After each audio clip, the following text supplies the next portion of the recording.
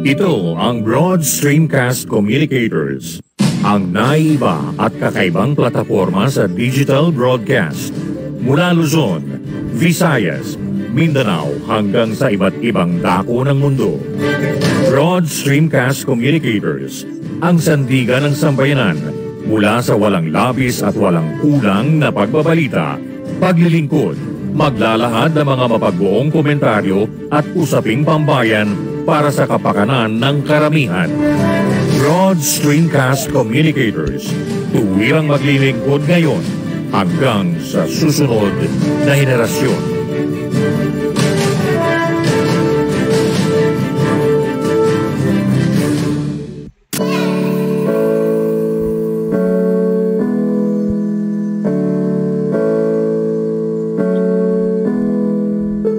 Buhay Online, Chikahan at kaalamang pangkabuhayan.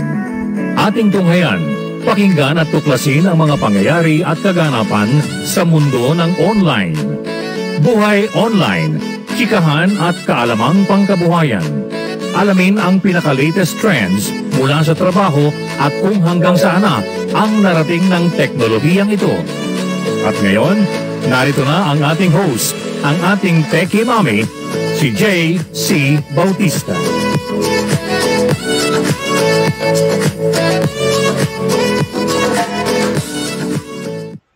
Hello, good morning everyone. Happy Friday po sa lahat. Friday na naman. Talagang napakabilis talaga ng days, no? We don't even notice it. Tapos na naman ang isang linggo. Of course, I hope the week has been productive for most of us po, no? Hello there. Ano ba tong name na to? Fighter Rain Zeregtog. Magandang tanghali po. Tanghali na pala dyan sa inyo. Where are you from? Fighter Rain? Zereg. It's so hard for me to pronounce your last name. Zeregtog. Oh no, it's baliktad. It's Gutierrez baliktad. Oh my God. Gutierrez. So it is, your name is Rain Fighter or Fighter Rain Gutierrez. Hello, good morning. Welcome to the show. Magandang umaga sa iyo. Fighter Rain.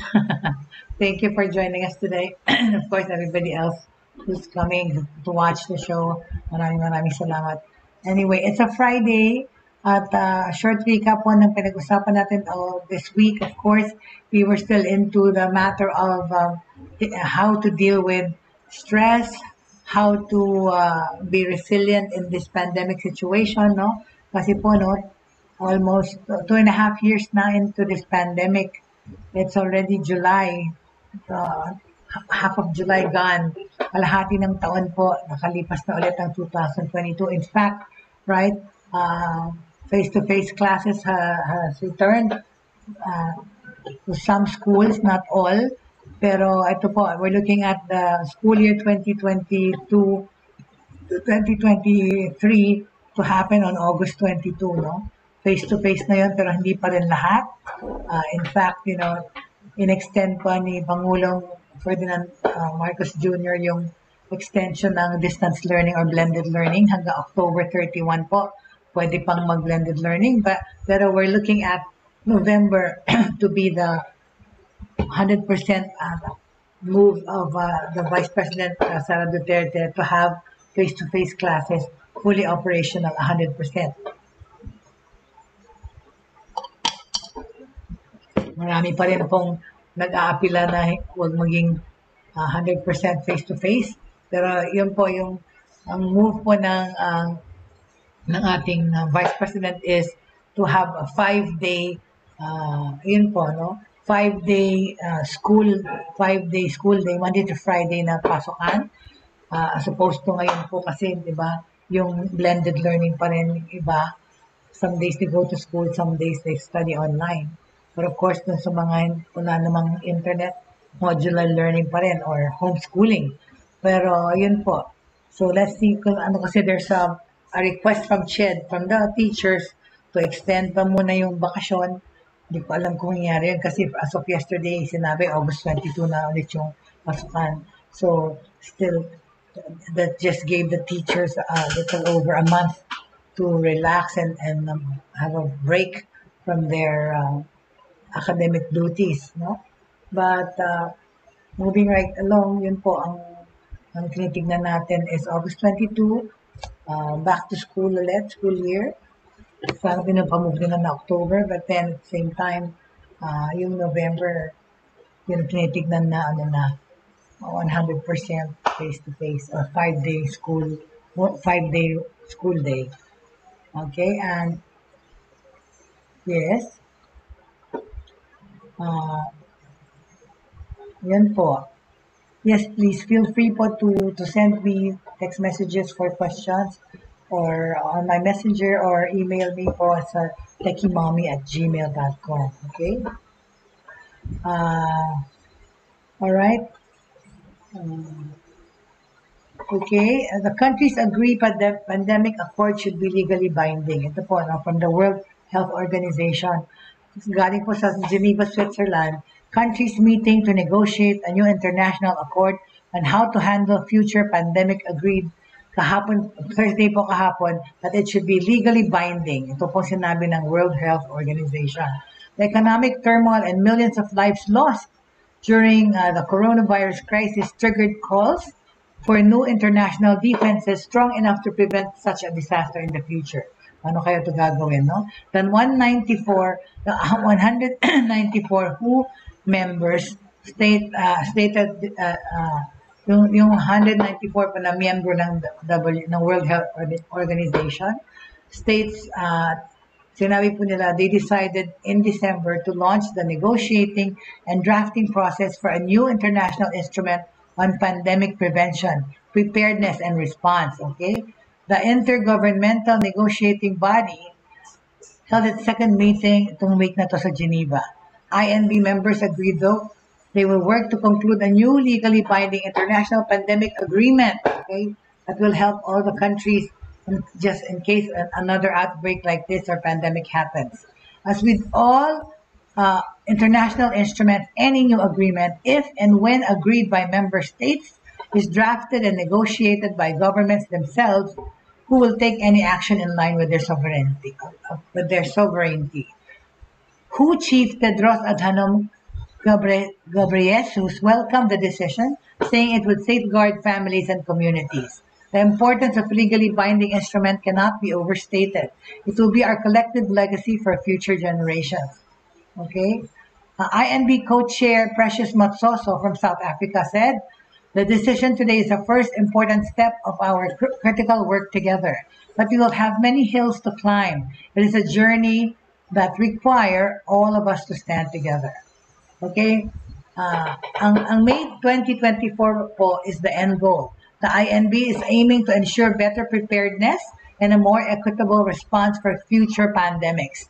The next INB meeting will be held in December and deliver a progress report to the 2023 World Health Assembly and annual meeting of WHO member states. Countries are working to conclude the agreement in May 2024. A key issue down the line, okay, could be whether countries want beefed up powers for the WHO to investigate the sources of outbreaks kung saan-saan po, no? Tedros has said that the lack of data sharing early in the COVID pandemic had been a hindrance. Ayun nga kasi. So dapat pagbutihin pa nila yung data search o yung pagre-research. Lloyd Pace, the Assistant Secretary for Global Affairs at the U.S. Department of Health and Human Services, was in Geneva for the negotiations. The United States stands ready to be a part of this, of solving the problem of pandemic preparedness and response. We weren't quite there when it came to COVID-19, and we want to correct that. Pace said Washington was open to be a mix of binding and non-binding options and as part of any wider final outcome. What is most preferred is something that will work for the world. We don't want to make empty promises that we collectively then can't or won't meet. Okay? So in that note po, ayan po yung take ng World Health Organization. And all the countries were agreed ano ba yan, that the pandemic accord should be legally binding. All right? Okay. All right. So, in the world naman po of ano, um, in connection to the pandemic, no? Dito sa Philippines po, they are toying on the idea of bringing back the face shield. Diba? Ang Pilipinas lang nga ang ng strict restrictions na ganyan na may face shield. Sa ibang country, hindi nga nila alam kung yung face shield. Ayan, oh. Face shield comeback. Eyebrows raised over DepEd's guideline for physical classes. Ito po dahil sa physical class ito. Kaya natitignan yan. Okay, hold on a second. Ayusin ko lang. Where's mine? Ayan, oh. Ito yung face shield sa left side ko. Alright? Ayan, face shields. No? Ano sinasabi? One of the guidelines released by the Education Department for the Philippines for the full shift of physical classes earned questions and concerns from social media users. The Department of Education, or the DepEd, has enumerated guidelines to prevent the transmission of COVID-19 in light of the anticipated face-to-face interactions among students pag full face-to-face na po ang pagbabalik sa eskwela. Okay?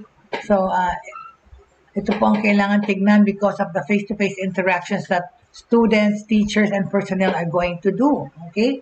These can be seen in DepEd Order 34 Series of 2022. Ito po ang mga guidelines na yun na sinet ng DepEd para sa mga returning to school face-to-face. Okay? The first guideline, okay, focuses on using face shields ulit. Ayan na yan. Ito nasa tabi kong nilabas ko sa inyo, which have been no longer voluntary since last year. Okay? Ang sabi nila, face masks shall be mandatory. Oh my God, ang init. In the reopening of classes. A face shield may be used in lieu of a face mask for activities requiring the entire face of an individual to be visible. The plastic barriers have become voluntary under COVID-19 alert levels 1 to 3 since November 2021. However, commercial establishments and employers have the option to require its use on their premises. Depende na po yan sa discretion ng may-ari ng negosyo. No? Even so, the protective gear has become an uncommon sight as majority of the regions have been in the lowest alert levels for some time already. But its return to classrooms raised concerns among Filipinos who pointed out that the virus can be transmitted through the air. Totoo naman, tsaka pag gumamit ka ng face shield, di ba? Ay, wala na, naligpit ko na dito. Yung face shield nakaganyan sa mukha mo. Lalabas ka sa open air, na-protect nga yung bibig mo sa nose. Pero ano to? Di ba? Bukas dito sa taas eh. So, airborne yung virus, pupunta dyan sa likod ng ano mo, face shield mo, maiipon dyan. So, pag binaba mo ngayon yung masker mo para kumain na magsalita, direct pasok na yung virus sa mouth mo, di ba? That's the reason why nga they removed it already because some experts from UP na nag-conduct ng ano dyan, test, siyang nag-expose na mas lalo nang naiipon yung virus dun sa likod, right?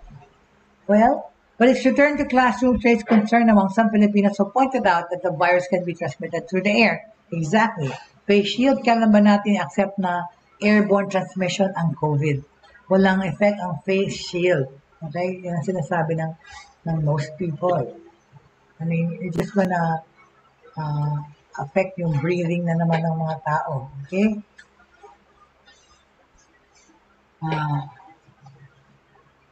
Face shield pa din daw, di ba maraming nag-aaral ang ginawa na nagpapatunay. Let me see. Okay, somebody said that face shield pa din. Di ba marami ng pag-aaral? Ayun pala, many studies have been conducted na ginawa na nagpapatunay na di nakakatulong ang face shield dahil ang COVID ay airborne. Itong sinabi ng isang online users. As of Tuesday, Education Secretary and Vice President Sara Duterte said that the agency is now planning for a blended type of learning in certain areas. However, the order to have physical classes by November still stands. So, kaya pa rin ang move niya. What the experts are saying, okay? Meanwhile, Physicians previously suggested the government to strictly implement face mask wearing, the practice of proper ventilation in establishments, physical distancing, and COVID-19 vaccination. Okay? The suggestions came after the government had raised the possibility of reimposing the mandatory wearing of face shields, and last November, after the Omicron variant was tagged as a variant of concern. Okay? All right. Face shields began to be mandated in the country in December 2020 as a means to protect, to prevent COVID-19 transmission. Okay, kaya yun na-introduce na yan noon. It was a must up until December 2020. However, studies have noted that it is not helpful as the virus is airborne in nature. For comparison, aerosol transmission has been likened to how cigarette smoke behaves in the air. Okay? So, ganun ka-grabing kasama yung effect na. Hold on a second, please. Nag-dry talaga yung throat ko.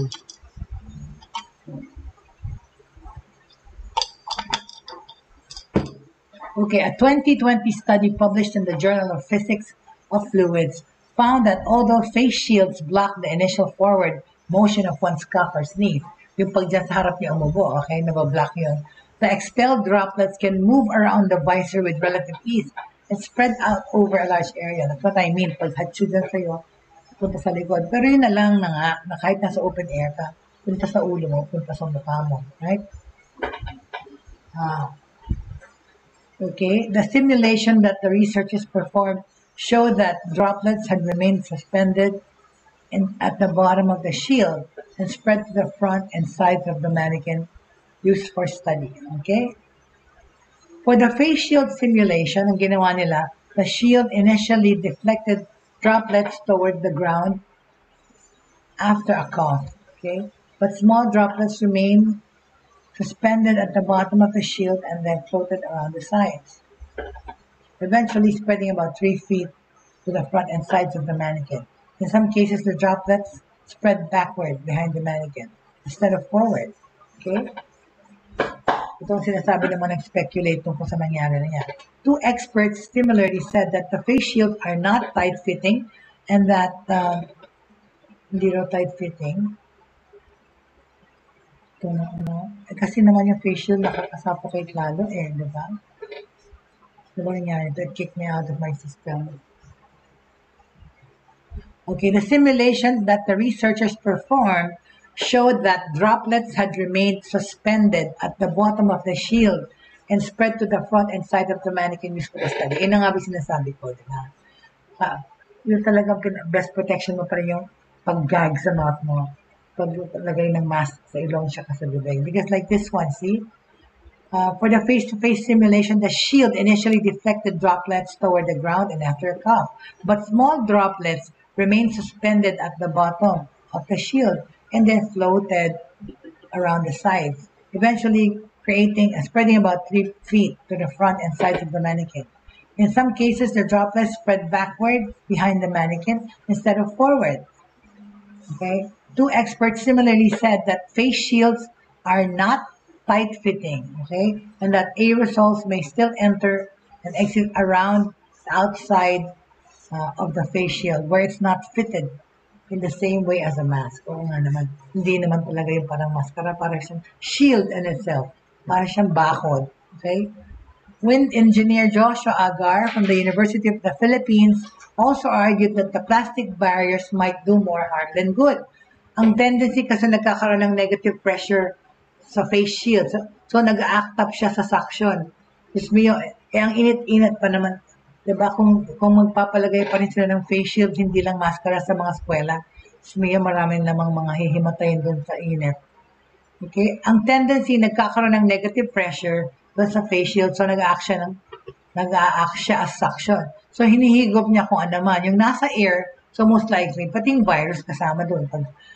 He added that the direction of air changes around one's head through the formation of masses of air that are whirlwind-like in between the face and the shield. These formations of masses tend to trap in air, increasing one's chance of inhaling the virus. Okay? A physician recalled some of Agar's posts where the latter shared simulations involving face shields. So let's all be reminded, hindi effective ang face shield. Ginagamit lang siya sa hospital and clinical setting. Balikan natin ang aral na napulot natin, okay? Well, that's what Joshua Auger says. He is also a broadcaster, okay? Pero yun po, baka sakaling tinatry nilang ibalik yung face shield. Huwag naman ang init-init. Okay? Okay, in another field, okay, we talked about habits, right? Okay, back to school po, kailangan na po ng mga nag-back to school, especially nag-online, yung mga laptop, importante po, no? I'm going to talk about itong particular na, I'm not endorsing them, but they came out with a nice read. Work, study, wherever life takes you. Okay, yan sinasabi, no? Kasi nga, ngayon po, hybrid learning or wherever it is, we can work anywhere we want. Okay? Basta lang may internet, may data ka, pwede. So, here, let me talk about work, study, wherever life takes you with Logitech. Okay? All right. Let's start on this. Okay.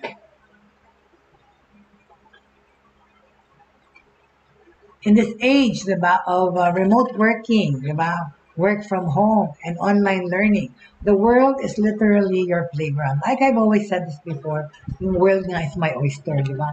Because my work spans across the seas, okay? I'm doing business and working with people from all over the world. So in this age of remote working and online learning, the world is literally your playground. It is my oyster, your playground, whatever floats your boat.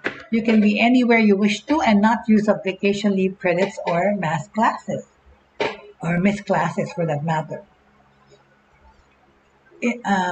Whether living out of a suitcase for the adventure of a lifetime or chilling out on your favorite holiday spot or simply staying home, itong Logitech po meron silang offer, okay? Your personal companion. Be inspired, harness your creativity, and boost your productivity in any place you find yourself in with itong mga magnificent, ang gagamitan nyo ng magagandang gadget and minimalist gadgets, kagaya ng Logitech, okay? The MK470 Slim Wireless Keyboard and Mouse Combo. Ayan po. Gusto nyo makita. Wait, hold on. Let me just put it here. Where is it? Just bear with me so I can show you. Ayan pala. Ang ganda. Alright.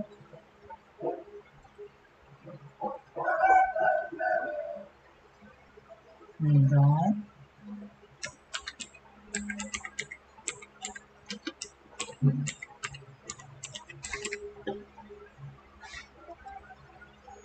Okay, let me get it out lang there so that I can show you this latest breakthrough naman para sa mga nag-aaral at nagtatrabaho. Something convenient, okay?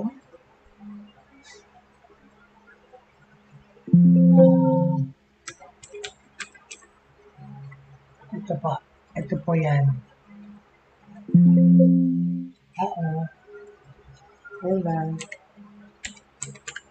Medyo para akong naka-slow motion. It's actually gloomy out here, pero mainit. Yan po, ayan, Slim wireless keyboard and mouse combo. Ganda, Parang gusto ko yan. Pwede kaya yan sa computer ko. Pala mainit. 30 degrees. Pero imagine sa Japan, 39. Mas mainit na tayo as sila sa atin. Okay. Going back to what I was talking about. Okay, here is the MK470 Slim Wireless Keyboard and Mouse Combo. Wow.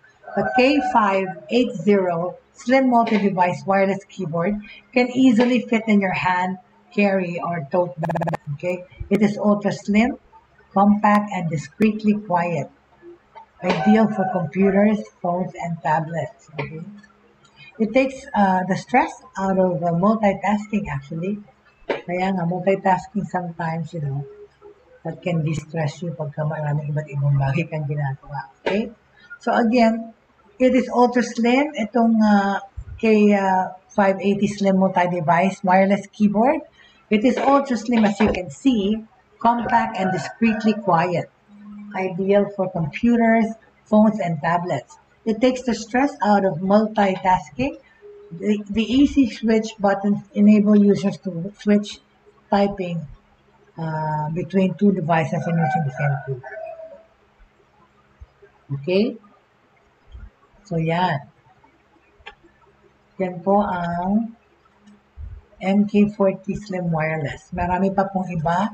Meron pong yung K580 multi-device keyboard. Okay?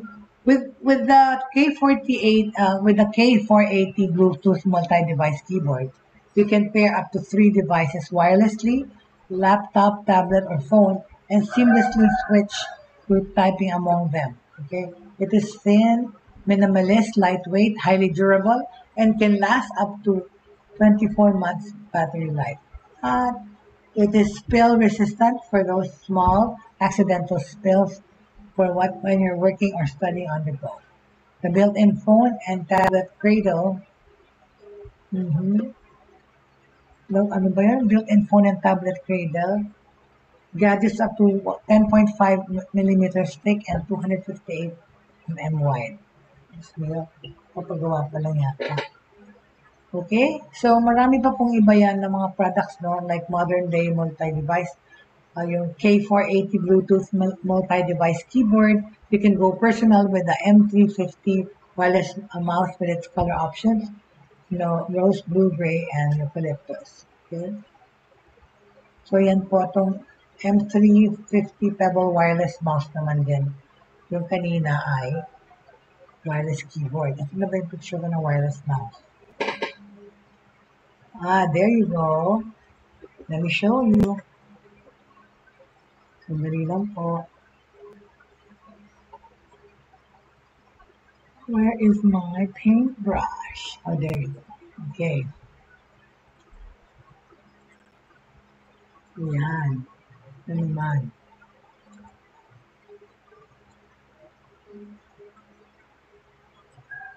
No. Hold on, please. Sorry. I'm just trying to grab this. Okay, got it.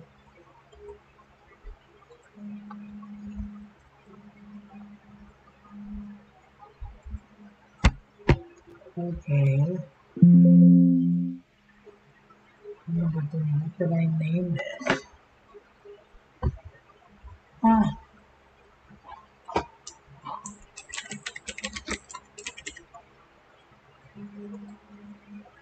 Okay, got it. Okay, so now let's go get that last graphic back out in there. Sorry.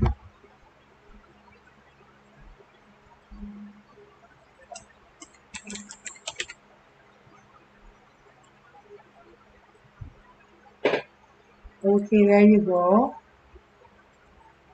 Yung gadgets na yan po, wireless mouse. Okay.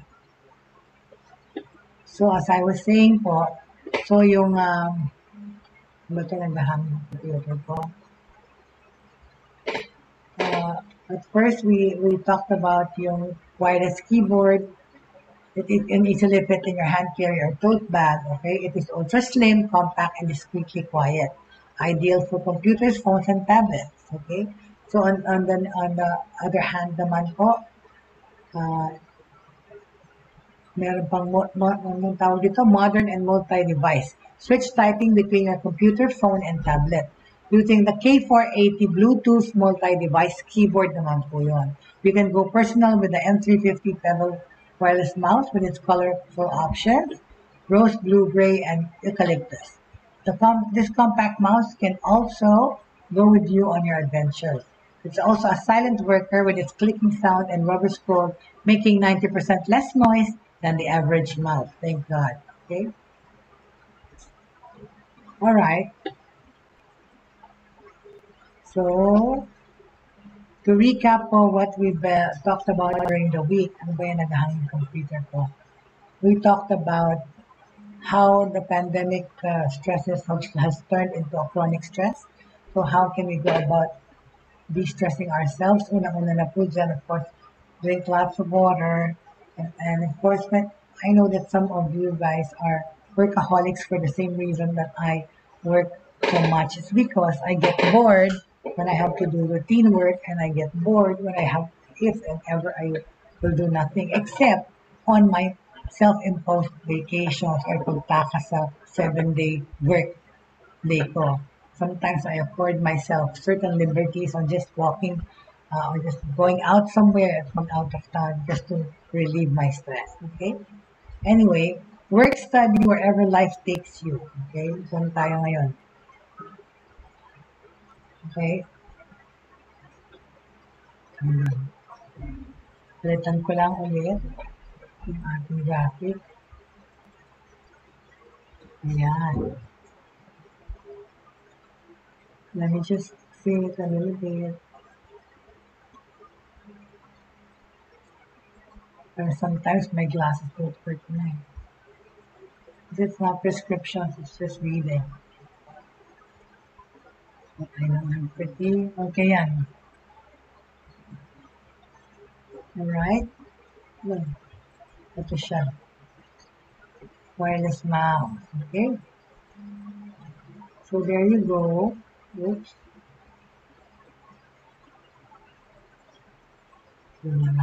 Ayan. Okay. As you can see, alright. In this day and age of remote working and online learning, the world is littering up our market. Okay. So, my video died. Am I back?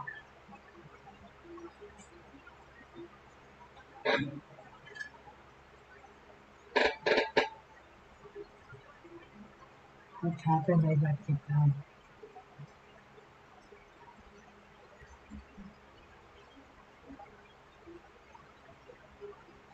Ayan. Ano nangyayari? Nawala ko. See, the time is still running, but I don't see myself. There, I'm back. Okay. So, going back to our subject matters, no? To repaso yung mga usapan natin this week is how people are dealing with managing stress during COVID-19, diba? What did we say to do, okay? Again, paripaso lang. Syempre, no, wouldn't it be nice if we could relieve our stresses? Wouldn't it be nice if we could get rid of all the things that cause us high levels of stress? Truth be told, ito ay almost impossible, diba? To get rid of all the things that stress us. That is not usually an option. Consider what you can do. Okay, what you have to do is consider what you can do for ourselves to best protect us during the stressful period. Okay? Mali lang po. Ayan, okay. Yung wireless mouse. Okay na yan. Let me just fix this. Alright. You can hide now.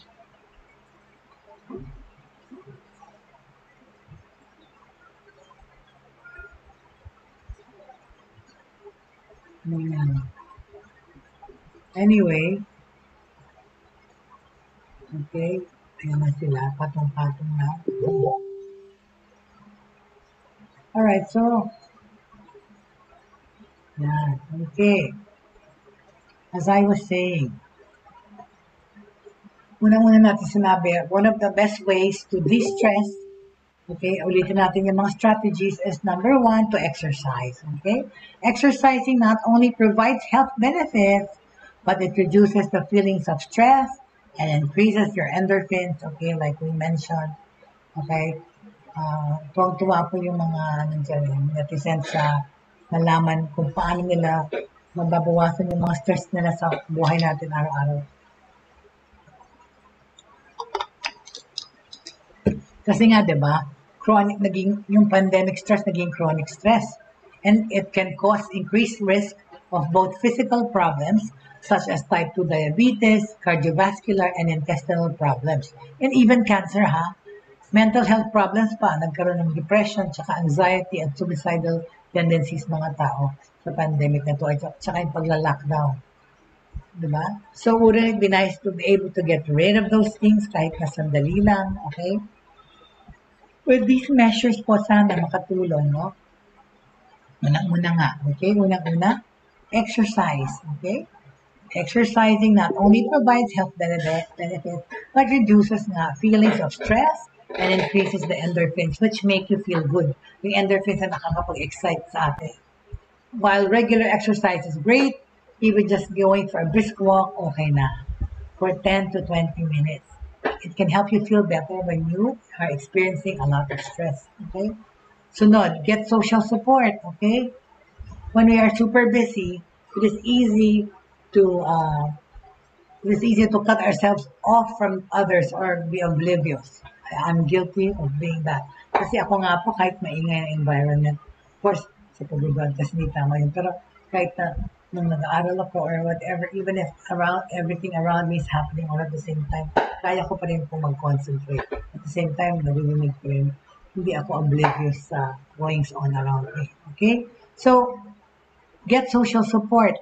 Okay? When you're too busy to cut off yourself from others, huwag niyo pong gawin. At least we will all need to have ka-interact at kausap, no? So, get social support. Having positive social contact with friends, family, and colleagues can reduce our feelings of stress and improve our mood. Try to make time to connect with those people who make you happy, right? Totoo naman. Remove the toxic ones and retain the happy people, right? Okay, next, number 3, ito, importante to. Keep an eye on your thoughts. Ano ibig sabihin? Keep an eye on your thoughts. Makiramdaman nyo yung sarili nyo, okay? Sometimes the automatic thoughts we have increase our feelings of stress, but we can consciously charge them to reduce stress and feel better about the situation. Here are some examples, okay? What is the worst thing that can happen if things don't go the way that you want? Okay? So, what is the worst thing that can happen if things don't go the way that you wish? Siyempre, disappointment. Yan ang unang-unang nagkakaroon. Discouragement, disappointment, parang binuhusan ng tubig. Could there be another explanation for someone else's behavior? Sometimes consciously thinking differently about a situation can reduce our stress and give us comfort. Yun na nga, ako yun. I will not make a mountain out of a molehill. In fact, instead of that, I will diffuse it. Diffuse the triggers that are causing the stress, if not remove them altogether. Okay? Kasi nga, we get social support from your friends and family. Okay? It can reduce feelings of stress and improve mood. Number 3, okay, keep an eye on your thoughts. Yun na po, alamin yung sarili mo. Self-examination is important, okay? Sometimes the automatic thoughts we have increase our feelings of stress, okay? But we can consciously change them to reduce stress and to feel better about health instead, okay? So, here are some examples, okay? What is the worst thing that can happen if things don't go the way that you wish, diba? Could there be another explanation for someone else's behavior? Sometimes consciously thinking differently about a situation can reduce some of the stress and give us comfort. Depende rin kasi, kunyari pa ulit-ulit mo nang tinuro kung paano gawin. Kung pagbalik, mali pa rin. So, pasensya na lang, I guess. Okay, next one is relax those muscles. Wow. Okay. Relax those muscles daw. Consider using hot showers or baths, taking heat baths, or even massages to release tight muscles. When as muscles relax, this can help us to feel more relaxed. Okay? Watch your breath. Our breathing tends to be fast and shallow when we are stressed. Okay, and the lower levels of oxygen we experience can make us feel more panicky. Yun nga. Watch your, guard your thoughts, watch your breath. Yan po, kasi ano natin po, yung serious symptoms ng COVID ay yung pag talagang pananakit ng katawan, okay? Tapos, watching your oxygen level, yung paghinga nyo, yung i-monitor nyo po dahil dyan malalaman po kailangan na kayong hospital. Right, thank God, we got COVID but we're not hospitalized, and even my siblings in Manila. So bahay lang sila nagko-quarantine, okay? So watch your breath, take a few slow deep breaths can help us regulate breathing and increase our oxygen levels, okay? All right, the next one is engaging in, keep an eye on your thoughts. Tapos na tayo dyan, okay? At huwag masyadong mag-iisip ng masama or huwag masyadong mag-iisip per se. Kasi minsan yan mismo ang pinapanggalingan ng stress. Yung kaka-worry mo. Lalo-lalo na if you're worrying about other people, which is none of your business when you think about it. But siguro, if you have a caring, nurturing attitude, of course it's not bad to care for the homeless and those who need it. Okay? Pero so as I was saying, okay,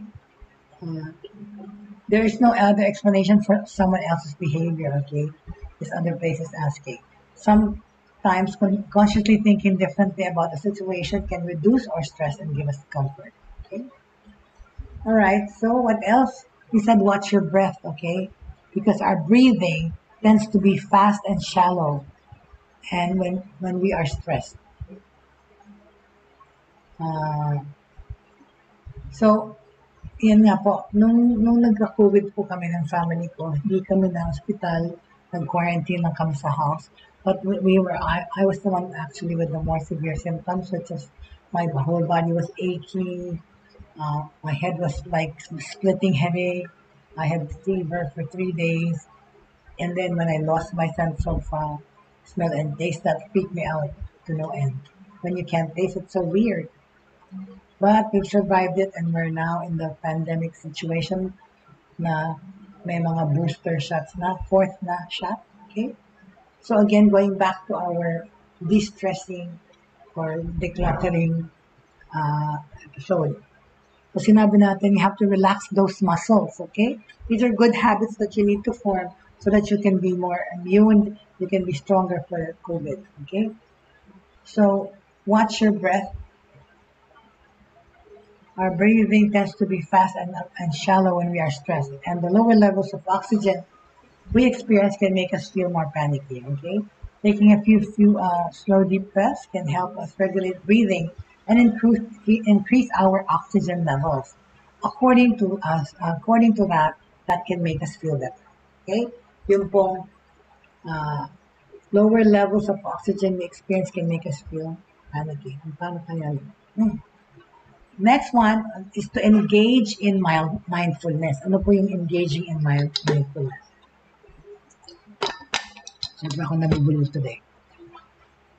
Mindfulness is an umbrella term used to describe a number of activities and interventions that help us focus on the moment. And there's a lot of evidence that this can be useful in reducing stress and improving mood. Wow! So, importante pala yan. Okay? Diba? Please. At nawawala mo lang.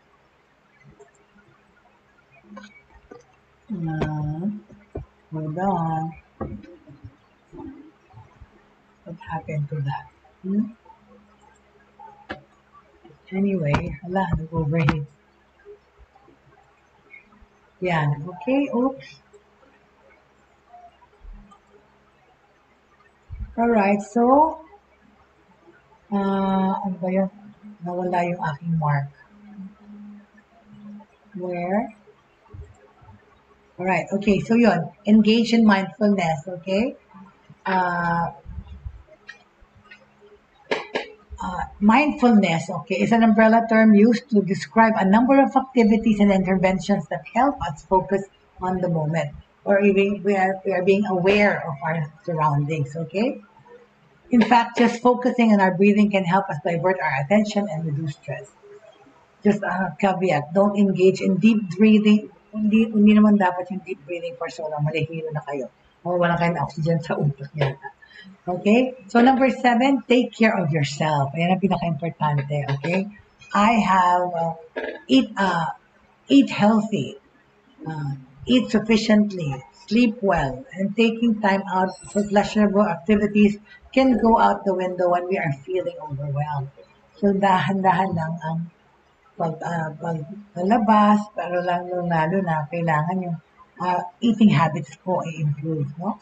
Okay? There is a lot of evidence that this can be useful reducing stress and improving mood. Ito po yung engaging in a number of activities and interventions that help us take care of the environment, okay? But more than anything, you should take care of yourself. Healthy eating, sufficient sleep, and taking time out for pleasurable activities, okay? Yan po ang importante. Kaya kailangan po, we have to feel healthy nowadays po talaga, ang pinaka-importante, syempre importante po, trabaho, paglahat, pero mas importante that we have good health. Kasi aanhin niyo yung mga pera nyo kung hindi naman kayo healthy, diba? You won't live to enjoy the fruits of your labor, ika nga. Naalala ko na naman ulit yung sinabi ni Steve Jobs, diba? Hindi puro trabaho, hindi puro pera, dahil siya namatay ng cancer, lahat ng money in the world could not save him from dying. So, health is wealth po. Life in general can lead to high levels of stress, okay? While this is to be expected, it will be important to keep an eye on this and make sure we are getting what we need. If you do your best to work on your stress and mental health, pero nagsastruggle pa po kayo, there's no shame in seeking outside help. Yun na po, yung clinical help na po, ang kailangan nyo kung ayaw pa rin mawala ng stress pagkatapos ng mga sinabi po. Di ba po yung mga healthy habits na kailangan nating magawa. Yung mga ibang exercise na tinuro ko po, kagaya nung itong mga habits to reduce stress, kagaya nung pag-breathe, diba? Yung to meditate, yan na inulit ko. Try meditating, okay?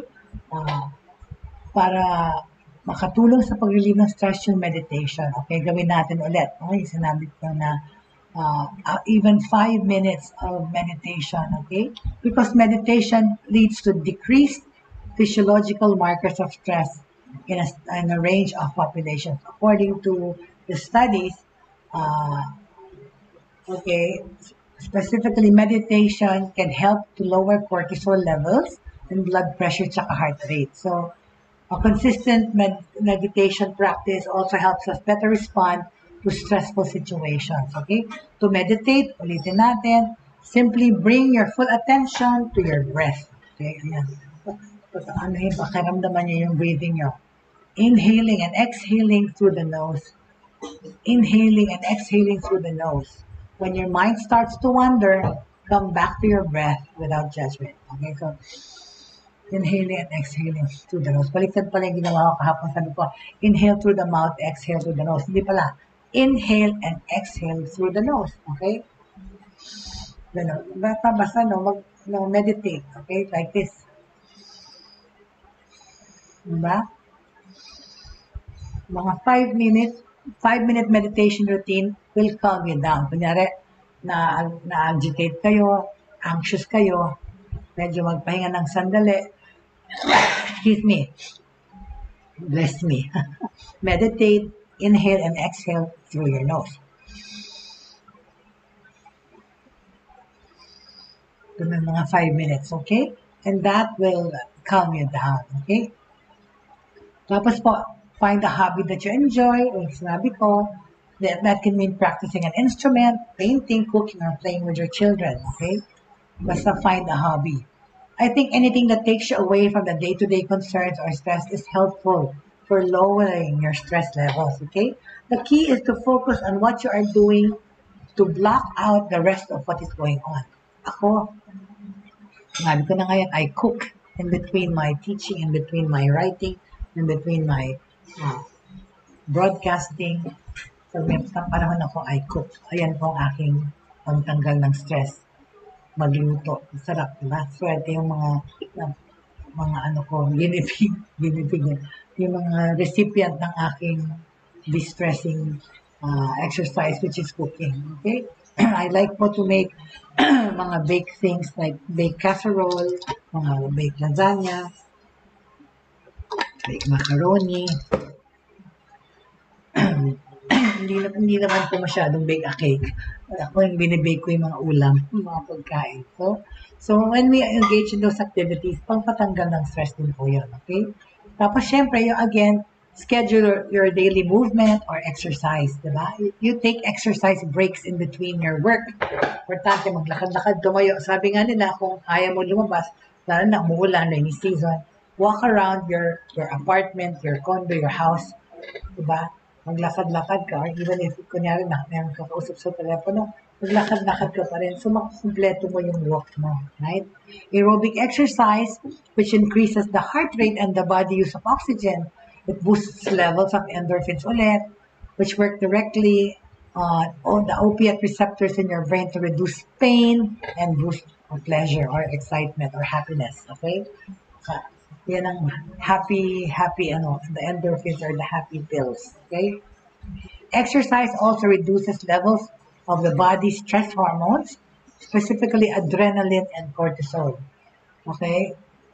Ano ba yan? Ang ingat. Alright. Okay? Ang advice po ng mga expert, no? Please, we should engage in aerobic exercise for 30 minutes at least, 3 times per week. Aerobic exercise allows the muscle and the liver to remove glucose from the bloodstream. It increases metabolism and can improve your sleeping habits or sleeping patterns, okay? Isa pa, try riding a stationary bike or simply taking a brisk walk, di ba? Yung paglalakad ng mabilis talaga masarap na exercise yan as long as you are pushing yourself, okay? And if you don't want to go outside, like I said, you can just walk around in circles in your apartment or your house while you talk to people, according to si Messer at si Browning, si Mary Ann Browning, founder and CEO of Browning's Fitness, okay? She is able to get up to 23,000 steps in a day by walking and conversing. Oh my God. Habang nagme-meeting, naglalakad. Okay? Tapos ano pa? Boost intake of stress-reducing foods. Okay? Foods like salmon, trout, mackerel, anchovy, sardines. Yan, herring, salmon po. Nakakatulong yan kasi they are rich in omega-3 fatty acids. Alright? Of course, vitamin C.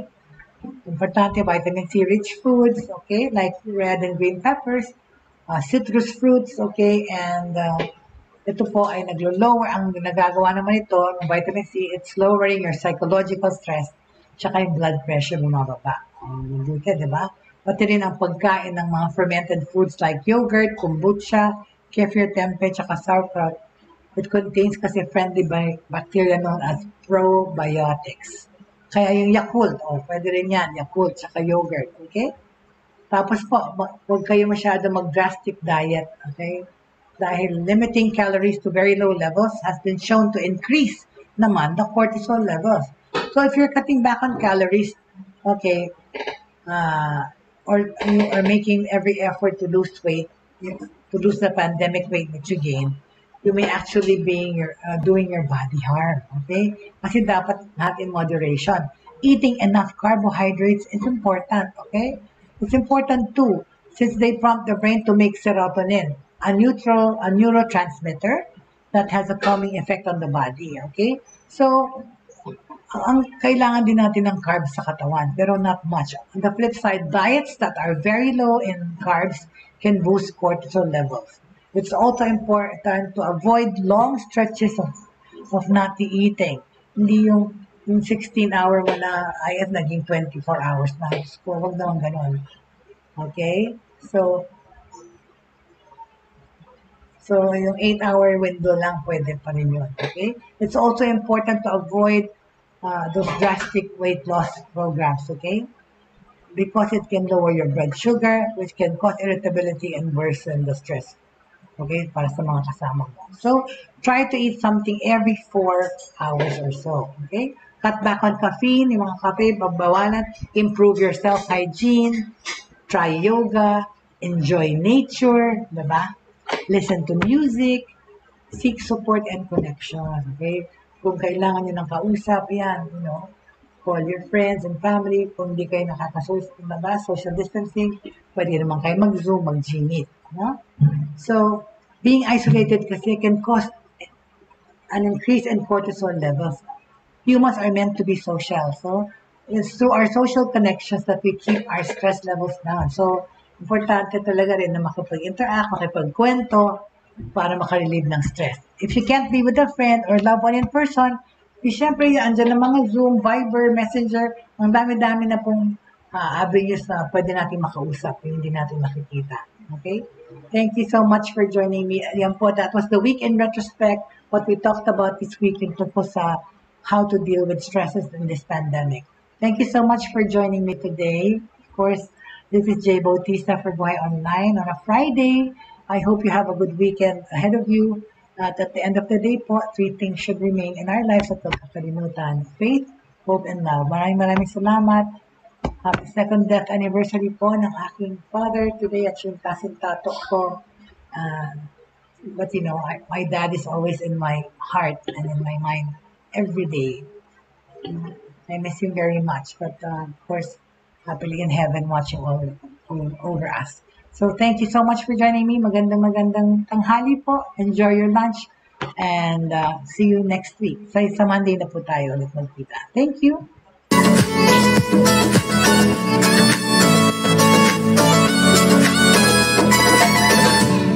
Inyong natunghayan at napakinggan ang mga makabagong pamamaraan sa mundo ng online sa pamamagitan pa rin ng Broad Stream Cast Communicators. Hanggang sa muli, maraming